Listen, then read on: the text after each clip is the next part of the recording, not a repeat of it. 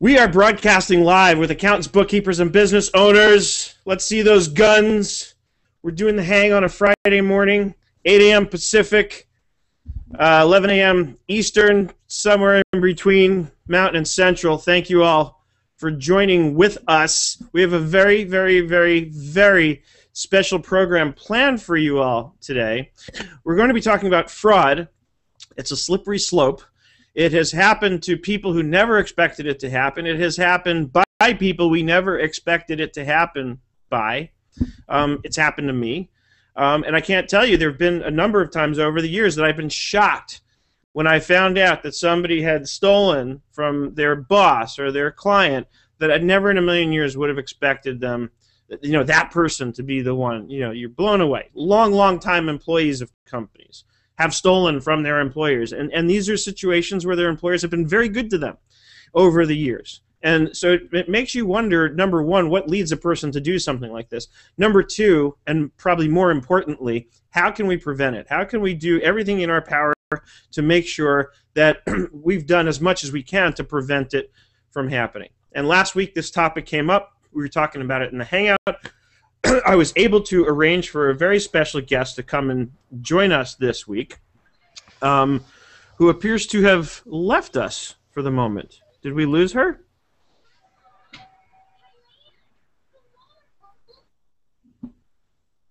What happened to Jamie? Don't forget to unmute if you're going to talk. Send her another invite. Maybe she had computer problems. A lot of that going around this week. It's all right. We got a lot of stuff to say before she comes in anyway. That's true, but I want to make sure that she's in here because it does tend to fill up. So let's try this. Jamie Blackburn. There she is. There she okay. Meanwhile, Doug, I know you've had a lot of experience. And when we talked about this last week, we talked about Bill.com as definitely a very powerful tool, which, among other things, can very significantly serve to accomplish what I'm talking about in terms of being able to put what Dennis was talking about with us a lot last week, the right internal controls in place. Because trust in and of itself is a big weakness in internal controls. As much as we like to think that we work with people that we love and trust, and hopefully we do, that trust still in and of itself becomes a big weakness. As an auditor, I remember studying this, that if we see while we're at the client's location that there is perhaps more trust than there ought to be, that could be a red flag, that could be an indication that we should be looking very carefully at whether or not this person has too much trust such that they might have too much opportunity and the temptation might be too great to, quote unquote, borrow from the company. And that's always how it gets skinned in my experiences. They start out, they're just borrowing the money in their minds and they're going to replace it. And then, of course, what happens is nobody notices, so they do it again, and then they do it again. Before you know it, they're in over their heads. Doug, why don't you speak to us for a few minutes about your experience with this? Well, yeah, thanks, Seth. The way I think about and talk to practitioners about fraud is basically it occurs. There's this triangle of opportunity to actually commit fraud and motive. Somebody's going to be, for one reason or another, motivated to do it. And third, a rationalization of, well, I can or should or whatever. So that's what we aim with all fraud and internal control to limit is A, the opportunity, B, the motive, and C, the rationalization of, well, I can do it and they owe me anyway kind of thing. So yeah, and what we're going to ask the Bill.com people to come in and talk about specifically how Bill.com addresses this.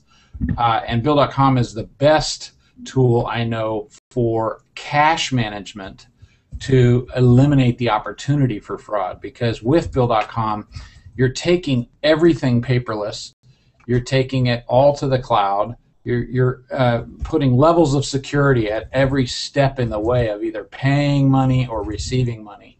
So you're never going to have paper checks anymore. You're never going to have running to the bank to deposit checks. You know, for a while we're all going to still have customers paying us with checks, but that's what we seek to eliminate as well. So anyway, it's just think of a triangle of fraud: opportunity, motive, and justification or rationalization of the intent, or of the it's okay.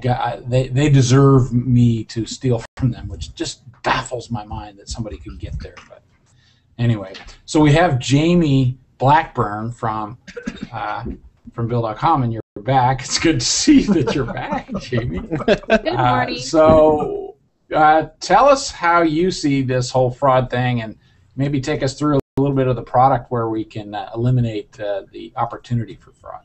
Sure. I'd love to ask really quick how much time I have, and because there's a lot I can show you with Bill.com. 6 hours. 6 hours? Oh, good. Yeah. No, the show is over at 9 o'clock. So you have, the better part of an hour starting right now. Wonderful. Well, what I'd like to do is I'll take you through a couple things, and as we go through this, if there's something regarding fraud that is a big concern for you and you want to talk about addressing that as well, we can definitely see if that's something that we can also cover. So a few of the things that Doug just mentioned was the opportunity, and then that basically the ability to go ahead and create a check. People don't see it, and you can change the vendor name again, and now you've just absconded with some money. So I'm going to show you how in Bill.com you can actually set a few different security measures. The first thing is really the division of duties, making sure that the people who have access to the bank account are only the people approved on that bank account. They can only write and send money off of that account if they've been approved, and also some other things like we're going to talk about the audit trail. I'm also going to show you the bank verification process that we have. We have a positive pay security method on our checks as well, and all the checks out of Bill.com are written off of Bill.com's account. So as soon as those funds are withdrawn, the checks that go out are actually with our transit and routing number. So it also saves you from check washing and those kind of fraudulent activities if you're sending a check in the mail. Okay. So let me go ahead and screen share, and we'll get you started. And Jamie, while you're setting that up, what you're going to do as you go through, let's do a little back and forth. I'm going to be watching for questions and things, and so if you just be a little interactive with me, because sometimes there's stuff you're going to put in here that we'll want to tell the audience about or answer. Okay? Okay. Yep. Yeah. For those of you kids watching at home, if you have a question, feel free to post it on the Google Plus feed if you're watching on Google Plus. If you're watching on YouTube, you may want to come over to Google Plus, but I will bring up the feed on my screen from YouTube as well. So post your comments there. And if you are on Google Plus, feel free to add me to your circles and use the chat. And I will do my best to respond to questions. And if it helps, and we have the space available, I'll invite you in to come on live with the panel and ask your questions if I can possibly do that. I'll do my best to accommodate everyone. Great. So taking a look here, can you see my screen, everyone? We sure can.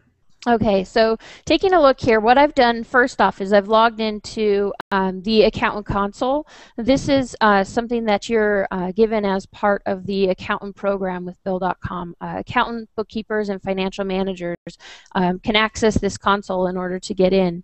The nice thing about this from here, as the accountant, you have access to create your own company.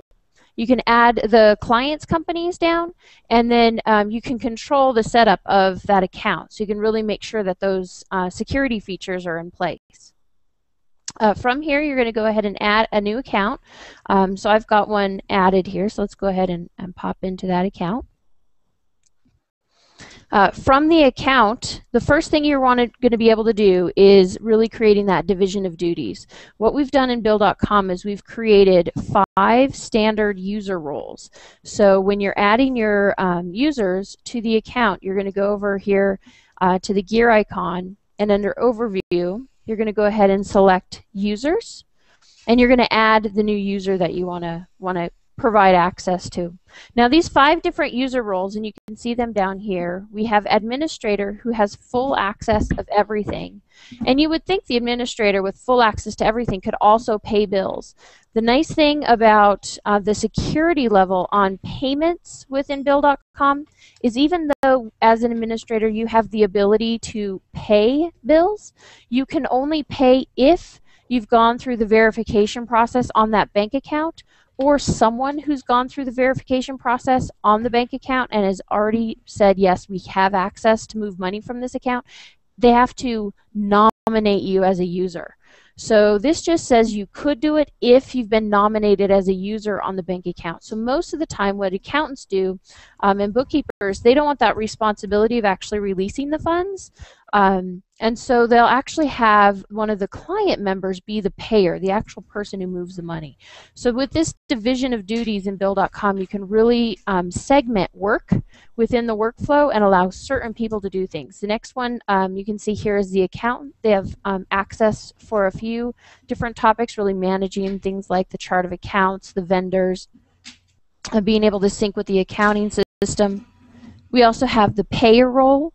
That's the payer. That's the person who's going to go in and they're going to add the bank account to Bill.com, and they're going to do the very first verification process with the bank. We have several layers of security on the bank account, and I'll show you that in a moment. The next role we have is the approver. That's the one who says verifies and says yes, you can pay these bills, or you can also manage and process vendor credits. And then we also have the clerk role. And the clerk is the one who adds the bills to Bill.com. They can data enter the information in. They can also manage vendors, so they can add new vendors and record payments. So one of the things that we talked about, I know in last week's presentation, a few people were talking about being able to change the vendor name and then going back in after you've cut the check and making it back to your own name. And that would basically be something that you've just given, you know, the keys to the kitchen here to the clerk, if they have that ability. So another nice thing that in Bill.com, you can create a custom role. So let me show you where you can do that too. So as you're creating users, if, for example, you don't want your clerk to be able to create a vendor or edit a vendor name, you can go in here to roles, and you could select that clerk role. You can say, you know, I don't want them to be able to manage the vendor names themselves. So you can go ahead and you can actually copy or clone this role and create it clerk without vendors.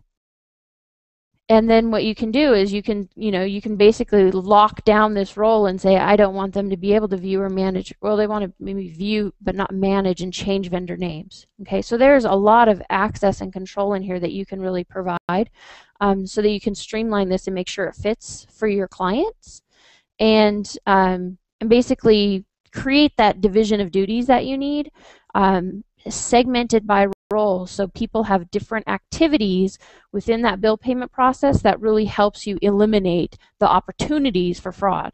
Okay, so I'm just going to go ahead and save this vendor role, or this clerk without vendor role, and now underneath my roles I have that as an option. I can drop down and select that for a specific vendor, or sorry, for a specific clerk that I don't want to have that ability in the system. Okay, but with our 5 default roles, you actually have the security that you need really around that bank account. So let's take a look at the next section that I want to talk about. Now, how do I put this into play, this workflow?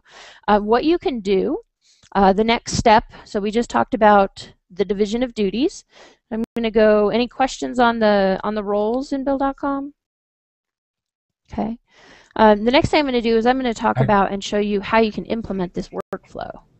Actually, hang on just a sec there, Jamie. On the roles, this is a critical piece of the elimination of the opportunity. Mm-hmm. So that triangle we were talking about at the beginning, the opportunity is what we seek to eliminate for people to commit fraud. So the role is like important to really understand. If you click back in there, you had those columns. Oh, yes. Those are the users, I guess. and there. When you create a new, see those columns are everything. And just repeat for us the star, the pay, approved, or unapproved for that matter, the 2 stars. What did you say about that? Yeah, so the pay approved bills via Bill.com means if you have the workflow set up and you've basically implemented the workflow in Bill.com, you require every bill or vendor credit to be approved by a second party. They've got to log in and approve. This is an additional user you've got to have in the system.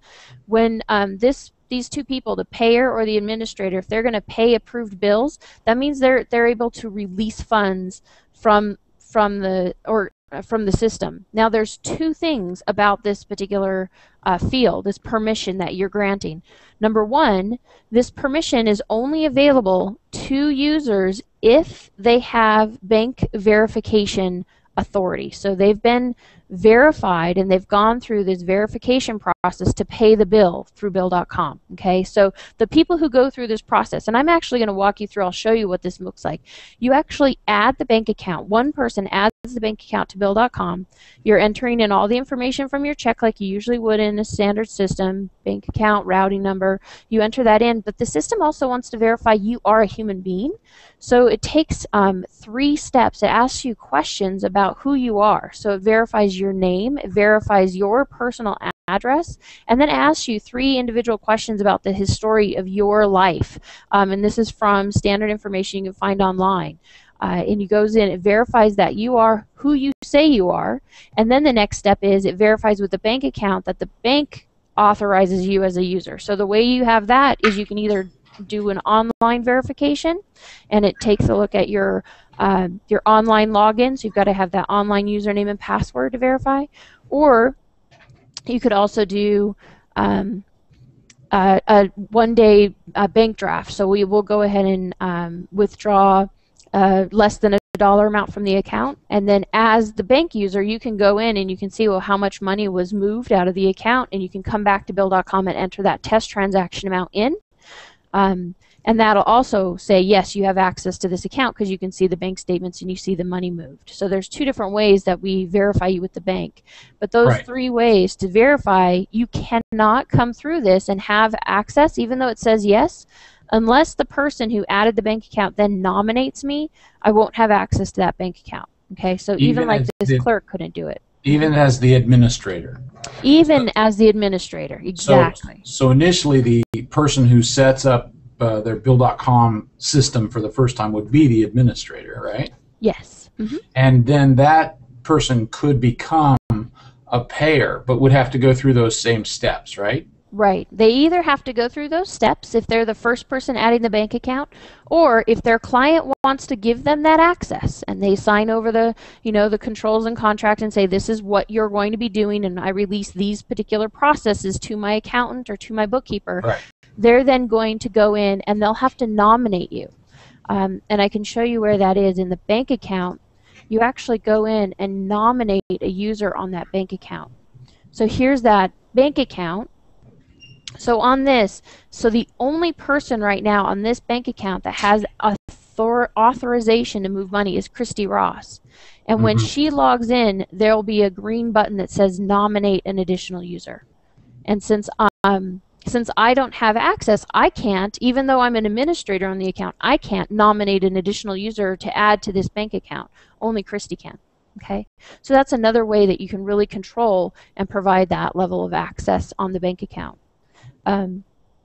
Back to the overview, there's another thing that you have to do with the users. So number 1, you have to be nominated on the account, but number 2, if you set up workflow in our system and you say you require an approver on a bill, the only amount that can be moved by the administrator and the payer is the dollar amount that the approver approved and said yes. So even if there's a bill that's $1,000 to be paid, if the approver says there's a $5 limit, I only want to release $500 on this $1,000 bill, when you go to pay, the administrator and the payer can only release $500.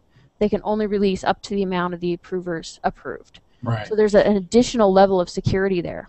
Right. And in case it's not clear to folks, what's going to happen when someone pays via Bill.com is there's actually going to be a transfer of the money out of this account that you just saw. She went in and she showed you that Bank of America thing.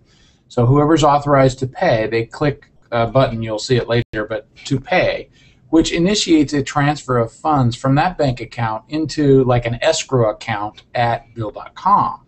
Mm-hmm. So the first thing that happens is the money goes into the Bill.com account, and then Bill.com's system takes over to pay the vendor.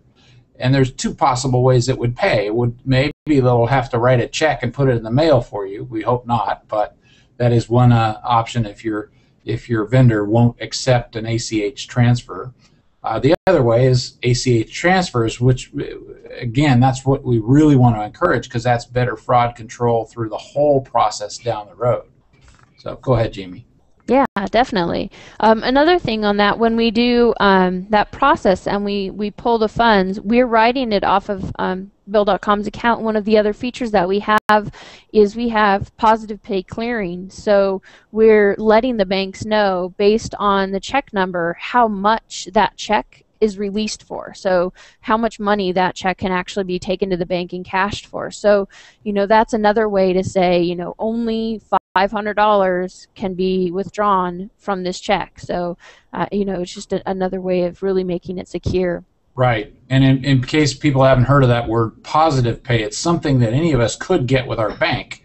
We could essentially, every time we release checks, we can send electronically a file to the bank that says check number amount, check number amount, check number amount, so that when our checks come to be presented, the bank will match up those two and only pay those that we told them that we released.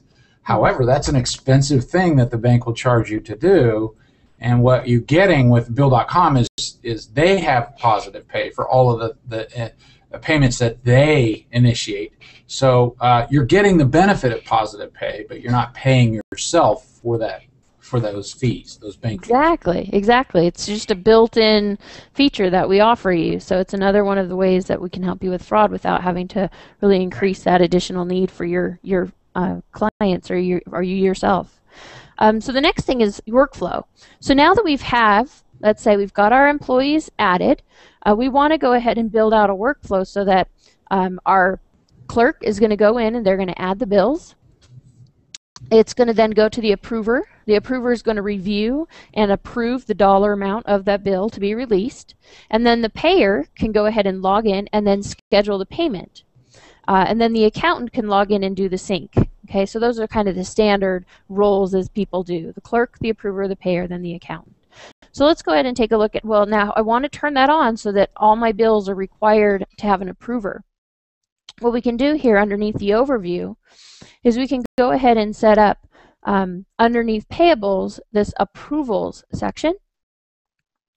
And we can just edit this and go ahead and tell the system what we would like to do is we're going to go ahead and set up approval. So down here where it says how you pay your bills, there's an option that says bills are routed for approval and are ready to be paid only when approved. Okay, so that's to turn on the workflow. If you don't turn on this workflow, the default is, especially for very small businesses where maybe the CEO is the clerk, is the payer, is the approver, is the accountant, so that one person's doing it all, the default is this is turned off. So anytime you enter a bill, you can go ahead and pay the bill if you have that bank authority. Okay, so that's kind of the standard. So you want to come in here and turn it on if you're going to have that approver as kind of a mid-step within your workflow. Okay, so we can go ahead and turn that on. Another nice thing is there's this option above that says, are changes allowed to a bill or vendor credit that's been approved? Okay, so if it's been approved, you want to lock it down.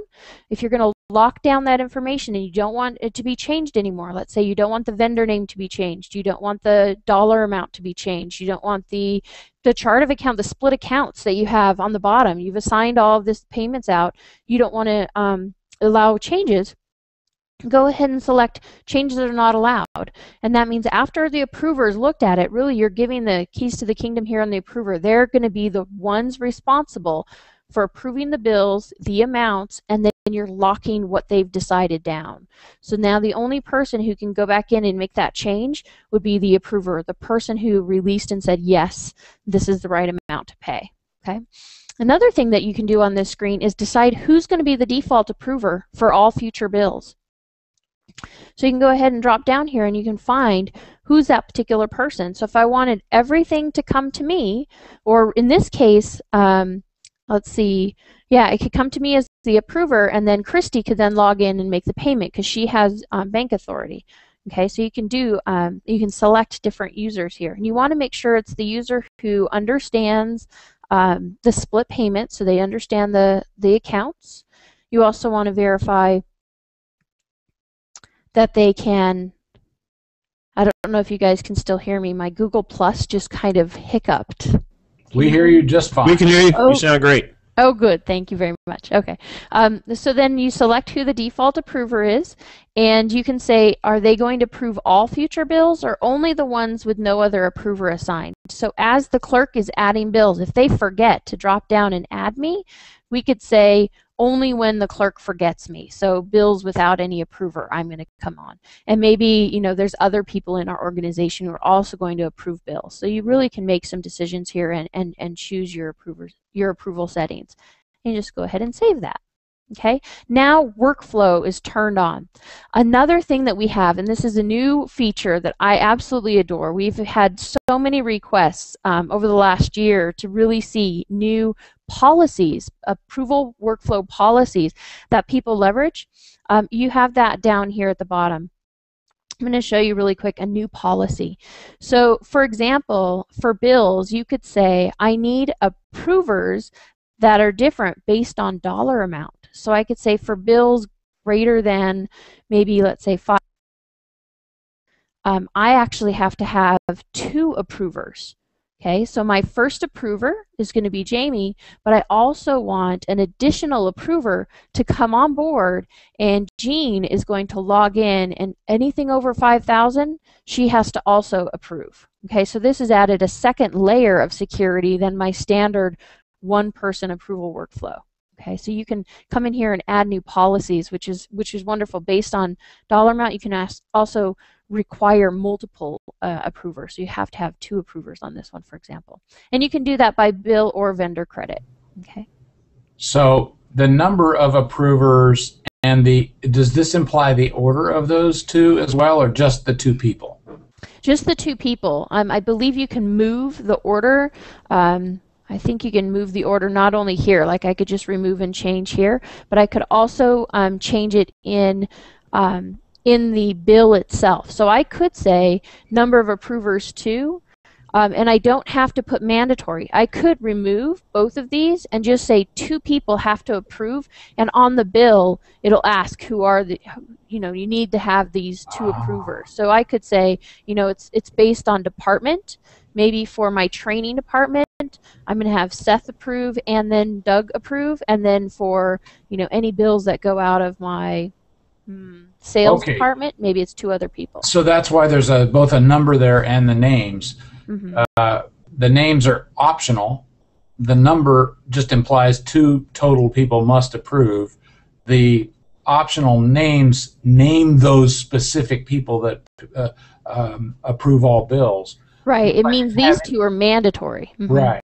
But if I didn't have any in the mandatory there, what you're saying is I could still have 2, but then as I create the bill, it says, sorry, you got to tell me which 2 people on this bill, a bill-by-bill basis, right? Exactly. So now let me show you what that looks like. Inside the inbox, if I were to get a document, so here's a document that came in, and I would go ahead and create a bill. So I'm going to create a new bill. Okay. I thought you were... It's going to tell me... Okay. When I add in my wholesale florist and I add in the amount, let me go ahead and add $550. Let me give it an invoice number here. When I do this, the system's going to ask me, who is this? And if I don't, see it automatically assigned both Jamie and Julie.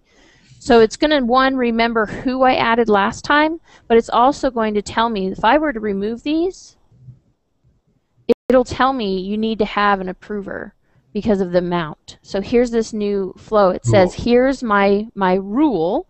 Bills of $5,000 or more require at least 2 approvers. Right. So now I have just pause for a sec here, Jamie. Just everybody, just take a 30,000 foot look here. Just compare this to doing anything with paper. I mean, you can't even get close to this kind of security with anything paper-based, let alone the automation of it. I mean, you completely put these things on autopilot, so you know that person is held responsible to be in the approval chain. So all of these things kind of they work all together to reduce the opportunity for fraud, which is what we're really seeking to kill here. Yeah, and the closest you can come, by the way, to this on paper is that you can set it up with your bank that your checks require 2 signatures in order for them to be paid. And I can tell you that I have seen cases, many of them, where the banks don't pay that careful attention. So with only 1 out of the 2 signatures that are supposed to be required, the checks are still cleared and paid. And if you go back to the bank and say, hey, what gives? They're going to say, oh, well, sorry. Yeah, no, because they've got these automated machines now that aren't even looking at the signatures on checks as they come through. So don't ever even count on paper signatures being secure, or requiring 2 is just like a waste of time.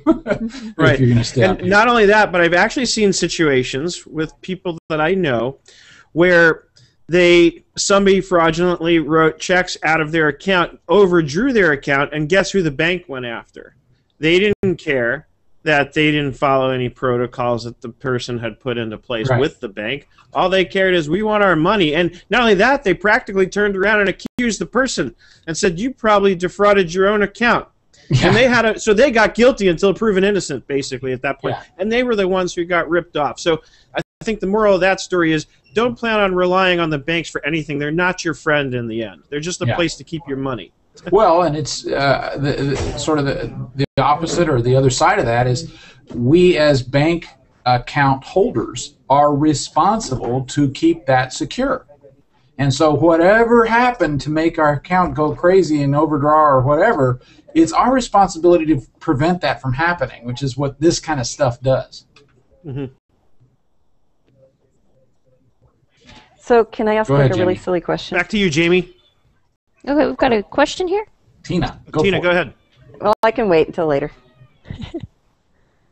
Okay, so let's take a look here. The next step is, after you've done the division of duties and you've introduced workflow, now you'll want to go ahead and leverage that audit trail. As you're going through this bill and you're adding bills and you're setting things up in the system, we store every single stage of a document that comes through the process. We have an audit trail on it. So let me show you what that looks like. Underneath payables, I can come in here and let's go ahead and take a look at a current vendor. And I'm going to take a look at one of their bills. Okay, so I have an invoice here. Underneath the left-hand side, there's a bill details, and you can go down to the audit trail on that bill. It tells me on the very first day when the bill was created, who in the organization created it, and what they changed. It tells me the prior field and then the new field amount. So if I take a look here, I can see that on March 15th, Christy actually changed the amount. She reduced it from $16,725 to $10,000. Okay. Now, maybe that's not the dollar amount of the bill. Well, if you take a look here, she actually changed it back again. So on 3/15, went back from $10,000 up to $16,725 again. So this amount has changed back and forth. And maybe there was some negotiation going on where maybe the client, the vendor was saying, okay, maybe we'll do a discount, or we'll cut you some slack here, or maybe she was going to do a split payment. She was only going to pay $10,000 in the beginning and then decided to pay the full amount. But you can kind of actually see what she was doing through the history of the bill with this audit trail. Okay, and this is the bill audit trail. We actually have an audit trail on pretty much anything that you can create in Bill.com. So this is the bill details audit trail. Let's go back to the summary of the bill. The next thing you'd want to see is, well, we've added the bill in, we uploaded this document. Well, what about the payment itself? You can actually come to the payment and you can do the audit trail of the payment. Okay, so if there was an actual release of funds, you could see, well, what was that payment audit trail. So let's go ahead to one of the payments. I'm going to go to a historical payment here so you can see a payment history. So underneath the payment, I can go to details and I can see audit trail. So who sent the payment? On this particular bill, 318, Christy created that payment, and the system then moved the money. It scheduled it, and then it paid the actual funds out on the 22nd. Okay, so you can actually see not only the bill detail, but the payment detail. You can also see the document detail as well. So on that particular bill, if we go back to the payment, I can select on that invoice. Let's see here, I want to find my invoice. Oh, this one doesn't have any bills associated to it. Let me go ahead and find one with a document. On the document itself as well, oops, I opened it. I want to see the document. Hang on.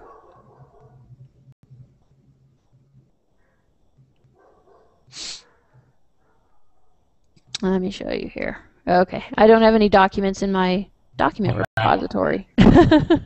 So I'm going to show you what we do on our documents in the history. So any documents that we receive, let's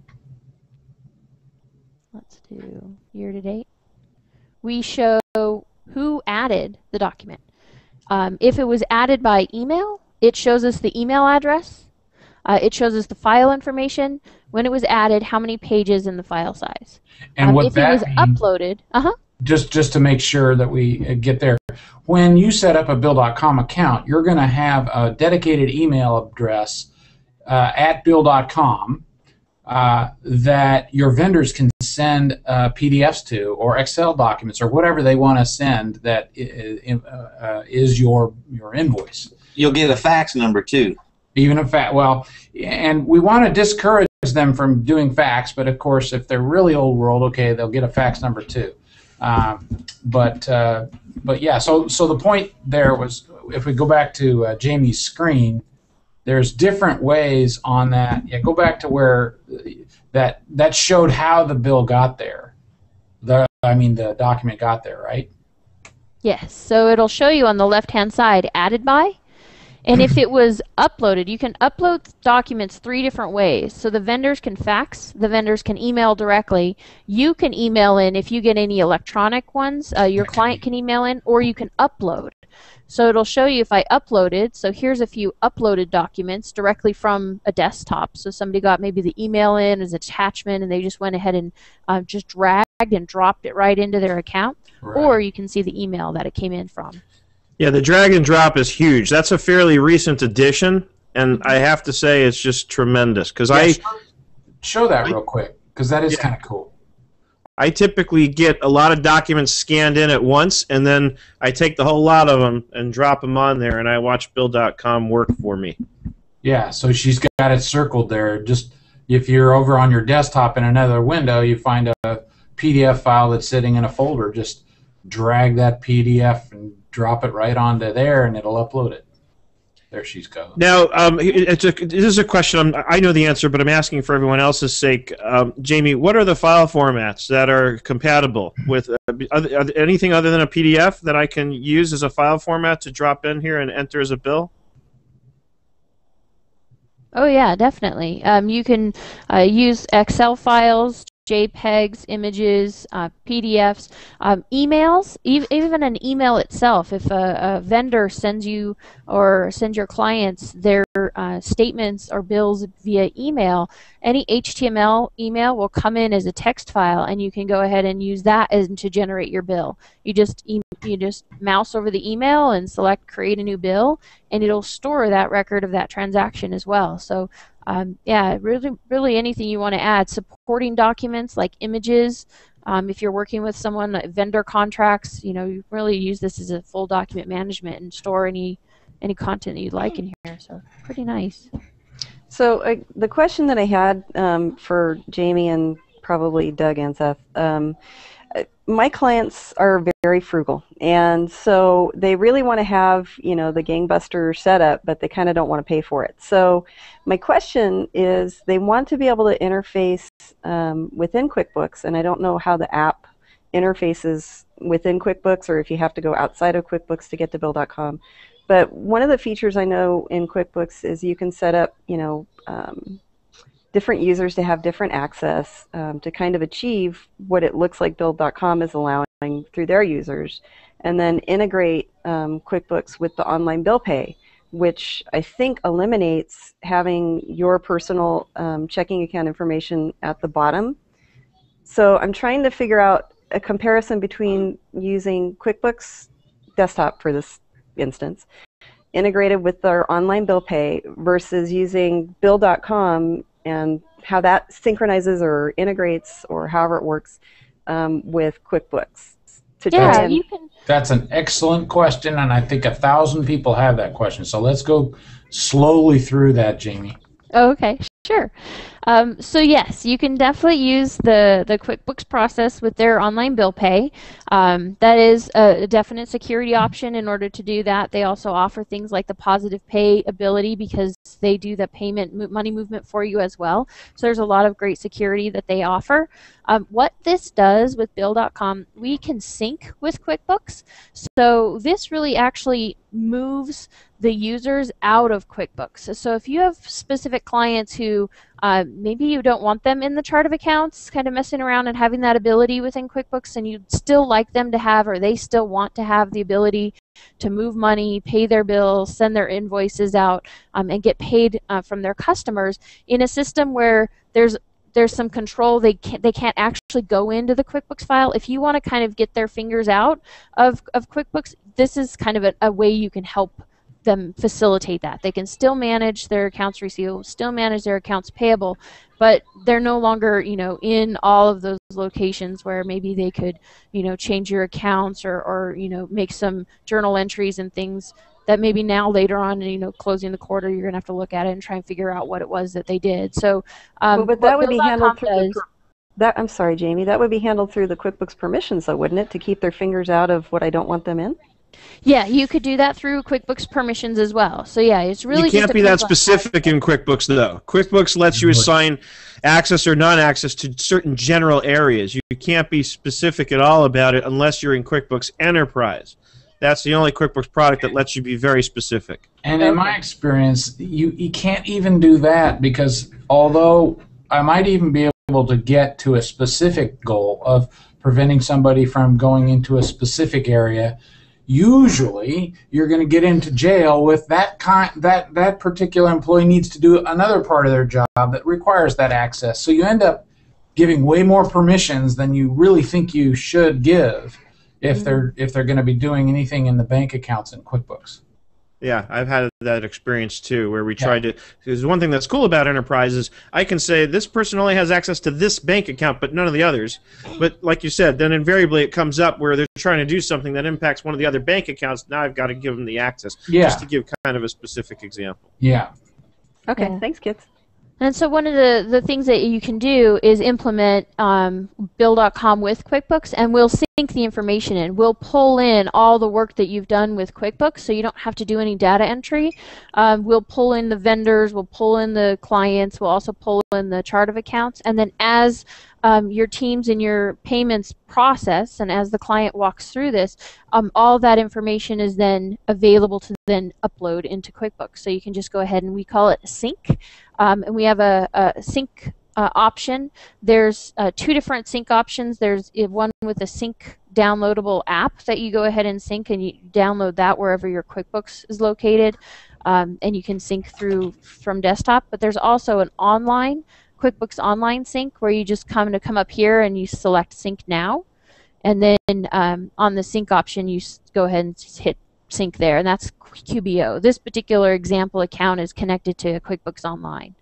Okay, and it'll tell you if anything's not matching, because I know like QuickBooks wants to make sure if there's Verizon Wireless, it's got to be the same vendor, so it'll tell you if there's duplicates and that kind of thing, so you can go ahead and fix those sync issues. But yeah, you can definitely upload that information back. but backing up a little bit, the issue of going from QuickBooks to online banking to initiate payments to vendors is something that we've always been able to do. The banks either charge for that or don't, even if that's totally free. We really haven't done that much to reduce fraud because, like Seth and I were just talking about, we still have to give that person the ability to do that, but there's no approval cycle. And the approval cycle is part of one of the big key pieces of eliminating the opportunity for fraud. So with online banking inside of QuickBooks, whoever has access to get into QuickBooks can basically initiate payments without impunity.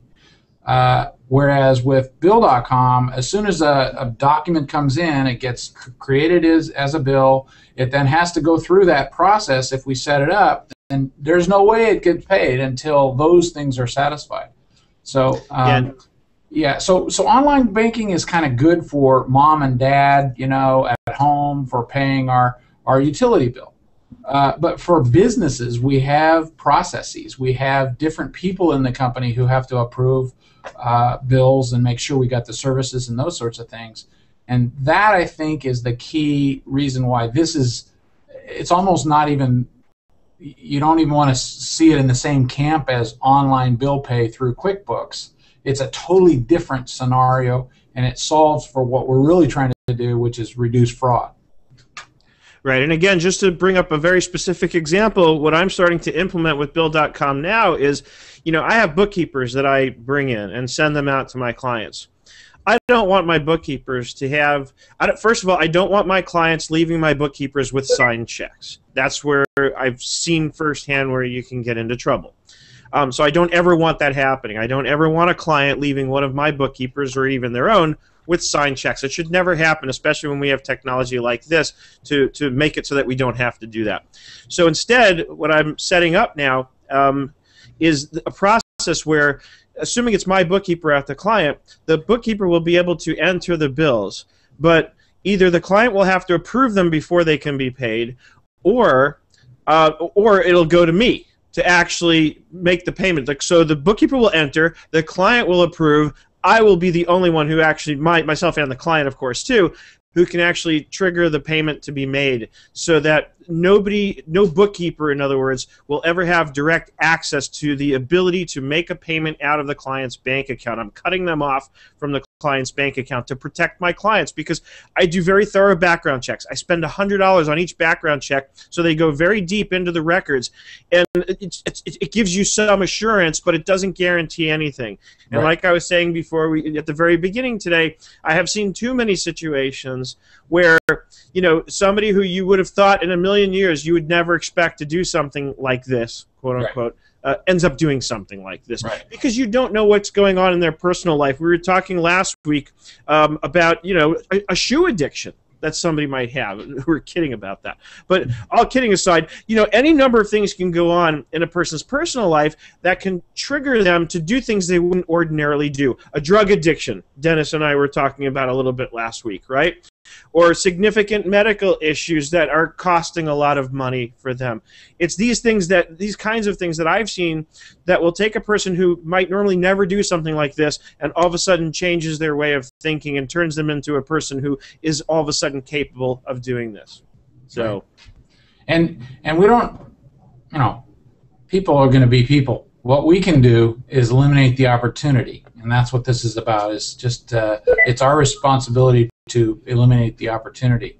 That beep beep, by the way, was me just sending an invoice via QuickBooks to Christie's memorable party. So refresh your screen there, Jamie, and see the bill that I just saw. If I was just a vendor of theirs and just sent her a bill, there it is from the Sleater Group. Now that went into her files to be processed, meaning there's a queue there of documents that came in. These are invoices that just arrived, and now she processes them. She's taking it over because there's an automatic bill entry service that we're not going to use in this case. But go ahead, Jamie. You can take it from here. Yeah, so what I've done is kind of that step that Seth was talking about. We have an additional system that does data entry. We actually have a team of bookkeepers, if you will. They're people who key the information for you.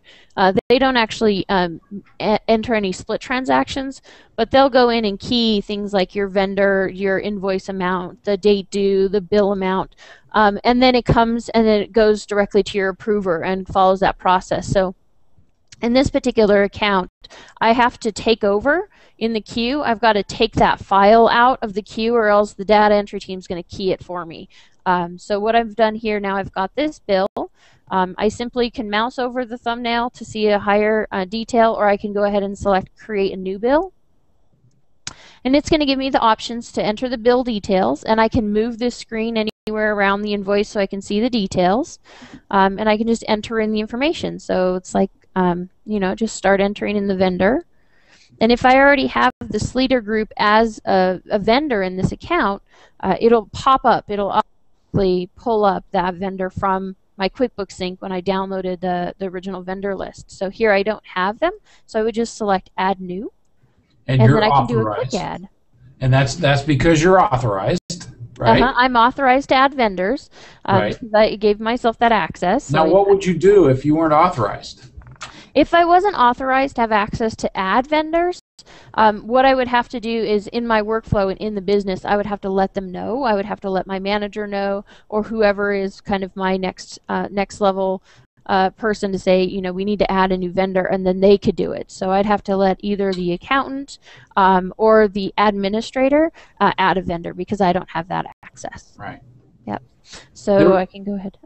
There was a question earlier that's sort of related here, which is what does it do to sync with QuickBooks? And maybe we could quickly go through what gets synced. So yeah, what we sync through, we sync the vendors, any changes to vendors, the customers, any changes to your customers. We actually sync the bill information.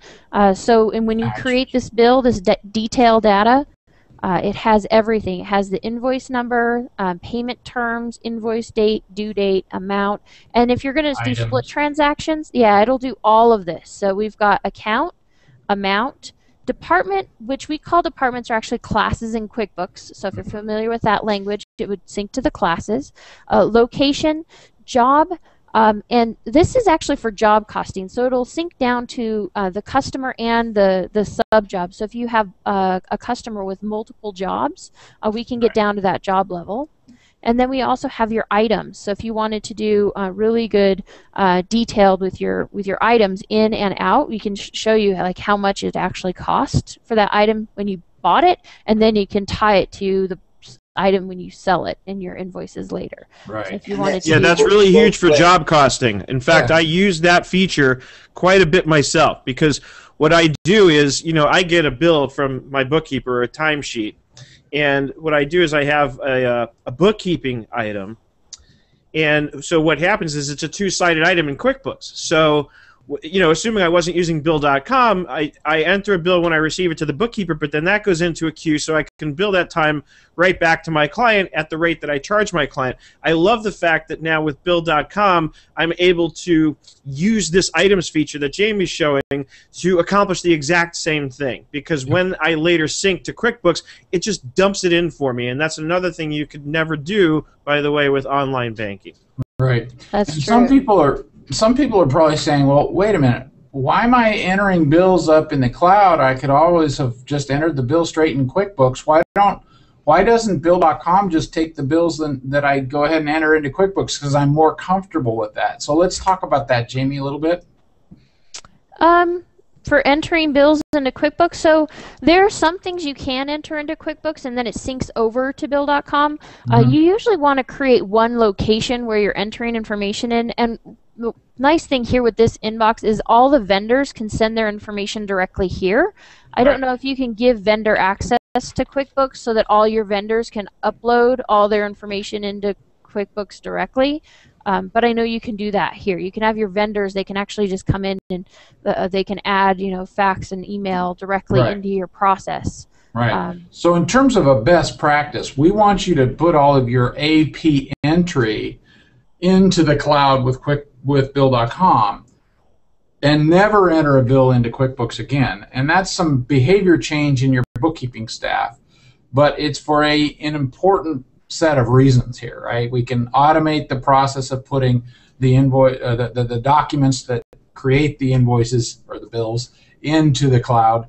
We could use the Bill.com entry service, so they would enter all of the transactions for you, for the bookkeeper, so you're getting closer to this zero entry concept that we want to get to. Even still, if we have the data entry service doing it, there's going to be a certain number of bills that you're going to have. You're going to need to add, like Seth was talking about, the job costing information. Only the business is going to know the context of some of these bills and how they should be coded. So you'll still be doing some of that, but we don't want to do it in QuickBooks anymore. In fact, we want to get as many people in the system out of QuickBooks, because that's an accounting system. We want them to do their job, which is either entering a bill or approving a bill or working on the business workflow as opposed to bookkeeping transaction entry.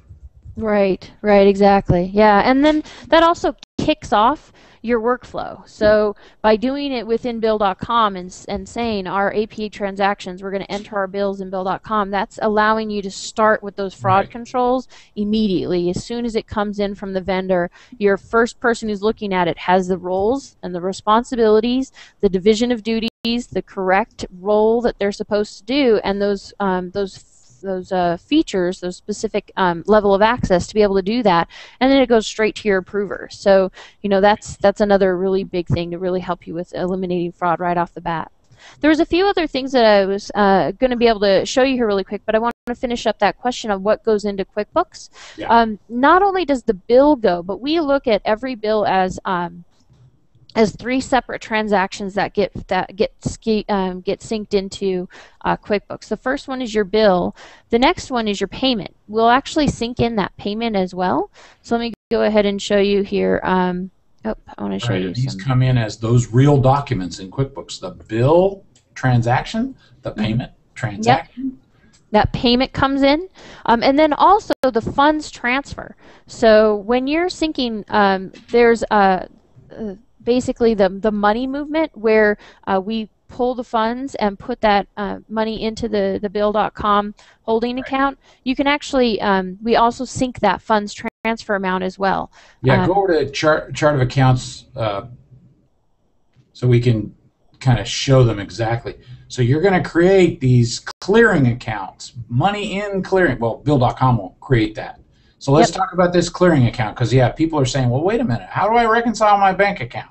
Exactly. We do two things. We include and we add two chart of accounts. They're bank accounts that you're going to see inside QuickBooks. One's a Bill.com money in clearing for receivables, and a Bill.com money out clearing for payments, for payables. And basically what that does is it shows you the funds transfer amount, the amount that Bill.com actually took to cover the bills, and then you want to see those line by line of who, where did all those bills go, because we do one draft. We do that one amount, and so when you look at your bank, you're only going to see one figure, but you'll want to be able to see that detailed transaction of, well, where did all those payments go into which vendors. You can go to the Bill.com money out clearing account, and you can see detail by detail which accounts those are.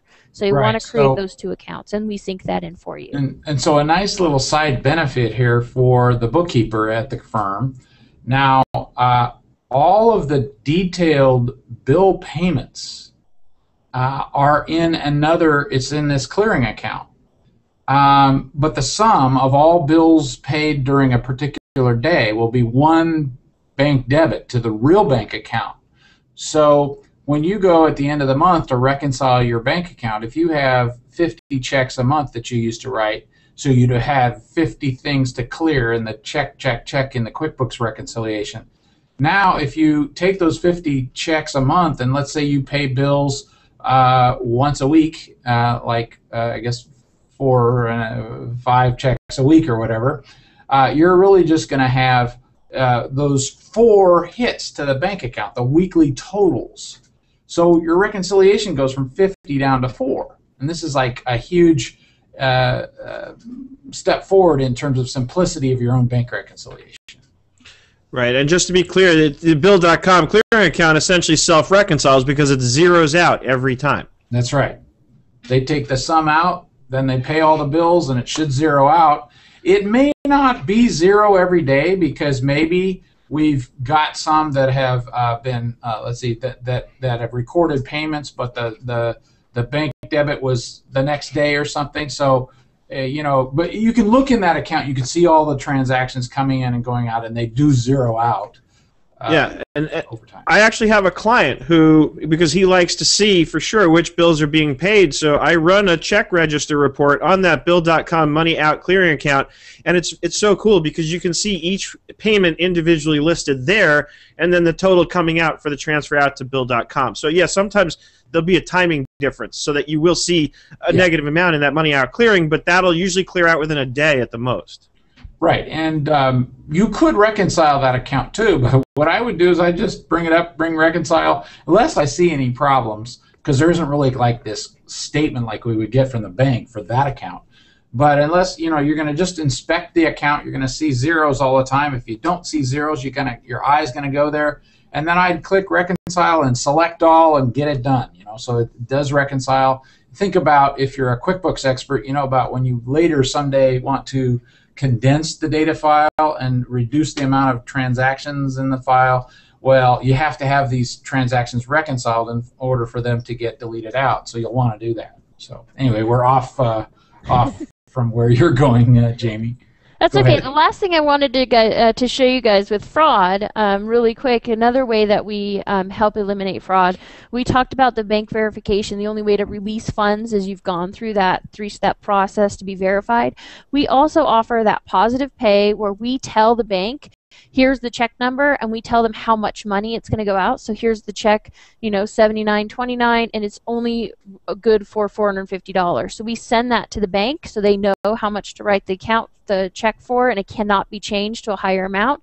And then we also do check cleared imaging. So you may right now get your cleared images from the bank in an electronic file, and now you've got to go through and sort them and send them to the right places. We do that all for you, and it's right there on your payment. So you can come in and actually see, well, who signed that check, when was it cashed, that kind of information. You can actually come in and take a look at it. So it's just another cleared check image. It offers kind of that additional fraud security. Okay, And we didn't get to do any accounts receivable fraud, but if we were able to do this with accounts payable, just imagine what we've done on the receivable side to help your customers ensure that their payments to you are also secure. Yeah, maybe on another Hangout we'll go for the receivable side of this. But before you finish this screen right here, since we're really trying to go to ACH for everything, show us what happens to prove payment via ACH. Yeah, so on a payment that went through ACH, let me go ahead and pull up one that went through.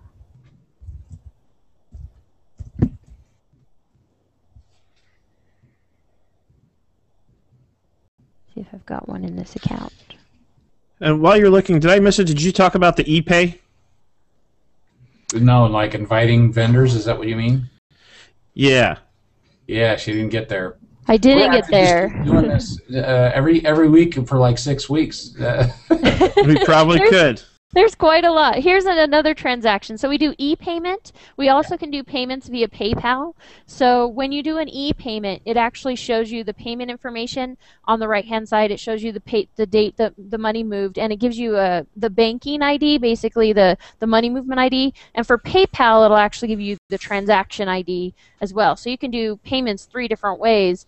And we show you that information in your payment screen. So here's one. I didn't have one for e-payment on this account, but I did have one for PayPal here that I could show you. It looks kind of the same. It's that transaction information. So if somebody comes back and they're like, well, when did that transaction go, or I need proof that that transaction occurred, you can give that information to the bank, and they can pull up and find the money movement for you, because that's when the money went into your vendor's account. Okay. So, What's also really cool, by the way, is that if you put the vendor's email address in their profile, they'll get an email notification letting them know that you've paid them. I can't tell you, it's a subtle little thing, but it makes such a difference. The vendors love that. Mm-hmm. yeah, every time I pay you, Seth, to keep quiet, you love it. I do. I love getting those emails saying Whenever Guido comes, you get this silence of a nice little payment notification to Guido. Yep. You also have uncashed checks, return checks, failed e-payments. So you get a list of anything that didn't go through, anything that was sent in the mail and it couldn't be delivered. So you can always come in here and you can void that check and reissue it, so you don't have anything outstanding. But yeah, we've got quite a few different gaps, or not stop gaps, but some solutions here for you for eliminating fraud within your processes. excellent. And the customer support is amazing, by the way. I want to give a little testimonial here. The customer support for Bill.com is just fantastic. Every time I've needed help, I've got the chat support, I've got the phone support. I can leave a message and somebody will call me one way or another. I have always been able to get help with my problems, and I've always been able to get them resolved within 24 hours max, usually a lot less. So I'm just sharing my screen. You see this? No, you don't. I just wanted to show. I was just had an example for you, Jamie, of a payment. Do you see my screen? Yeah, you do. Here's a payment that I made via Bill.com via ACH. I guess you see that? So it looked a lot like that PayPal. There's a reference ID, the bank routing numbers, and I think these are my numbers. Are these my number, or are these the payee? That's the payee. I see. Your information's on the left, their information's on the right. I see. So let's pretend down the road you have to prove that you paid it. Like, where's your canceled check? So is this what we would do? Just come here and print this somehow, or? If you wanted to provide proof of payment, you can use that reference ID. Yeah. And then they can use that with their bank to locate the transaction.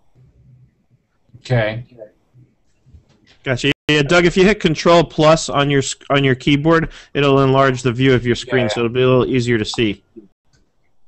This here. There you go. Okay. Well, thank you, Jamie. This has been just really good. You do good demos. I love it. I'm going to take you with me everywhere. Good demo. Yep. Because I have been a Bill.com user for now 4 years. I use it every day. Really, literally. I got the Bill.com phone. I do it from my phone. It's kind of fun, but it's funny. Even though one uses it, there's still a lot of nuance to it that if you don't really touch it every day, you're gonna continually learn more about it. I learned some new stuff today, like I'm trying to remember what you said in the policies. The policies for two approvers. I didn't realize that was there. So there's always some new stuff that they're adding. New stuff we're adding, yeah. There's a couple questions on the group chat. Some people were asking about their vendors. Does my vendor, for example, have to give their routing number and account number, or do we have to obtain that and enter it in? That's another nice thing about Bill.com security. We not only want to make it secure for you and your clients, we also make it secure for your vendors and your customers. So your vendors all get a free payment account, a Bill.com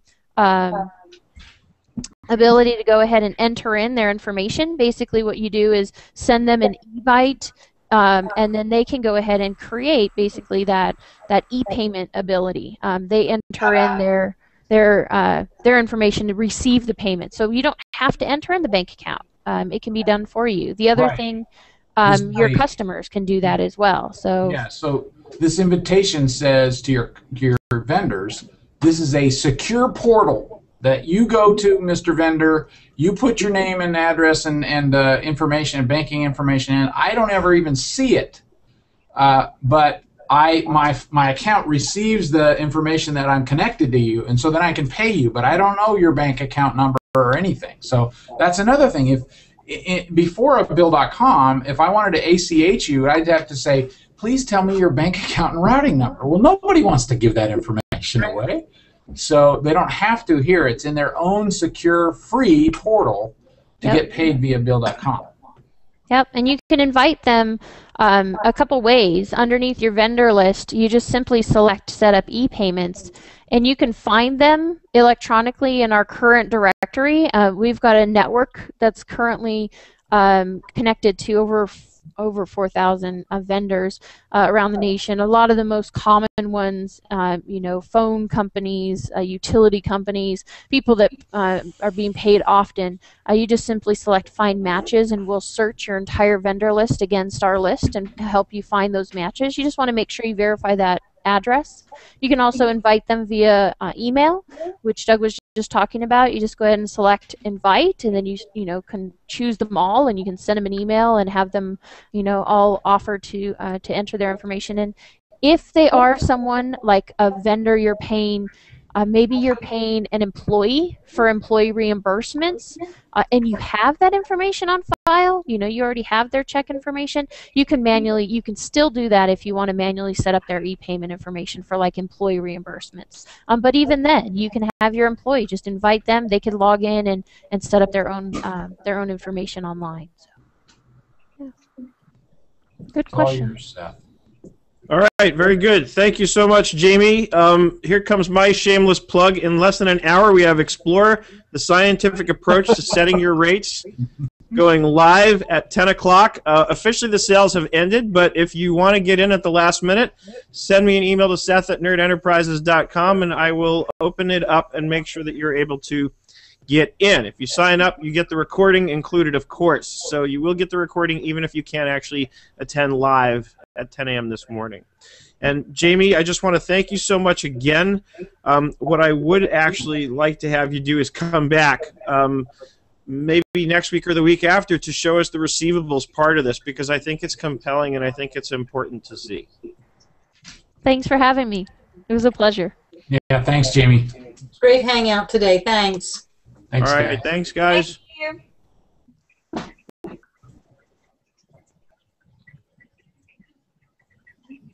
you.